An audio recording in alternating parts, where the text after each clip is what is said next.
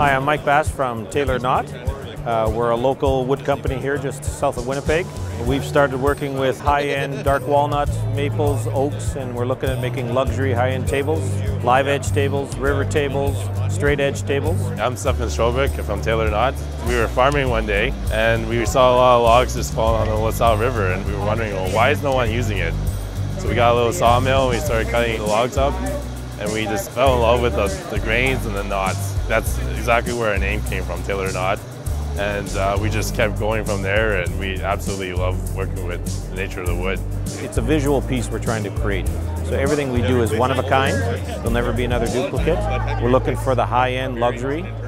These are pieces that we want to make for generations. And one of the products that we use in all of our stuff is EcoPoxy. The reason we really like the EcoPoxy, there's a couple of reasons we really like it. It's local, it's our neighbors on the farm, and the other thing is a major time saver for us. All the other epoxies we can only pour around a 1/4 inch thick, 3/8 of an inch thick for each pour. This stuff we can pour everything in one pour up to about 2 feet thick. And we can tint it and dye it in any color that we like. It's a very, very nice product and flexible for the needs that we need. We absolutely fell in love with EcoPoxy.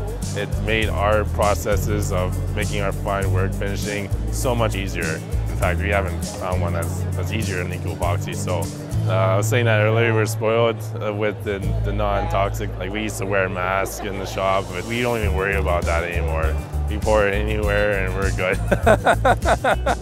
We get much influence from our neighbors, people we talk to, our clients.